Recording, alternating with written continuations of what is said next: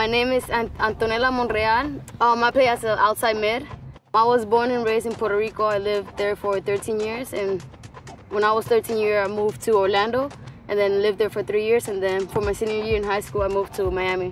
Antonella is a great team player because she has personality traits, like she's so bubbly, she has a great sense of humour, she brings a great team atmosphere around just because of her positivity.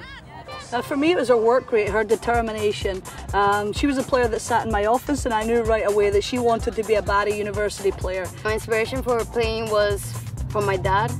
He taught me how to play soccer. He taught me the basics. Every time Barcelona played or other professional teams, we always watch the game together, and he will tell me what to do and what not to do. She's an extremely technical player. She's very gifted, she's confident, composed in the ball, and she's a very humble person too. Antonella's a good team player because she's very dedicated, and she puts a lot of time and commitment into the team.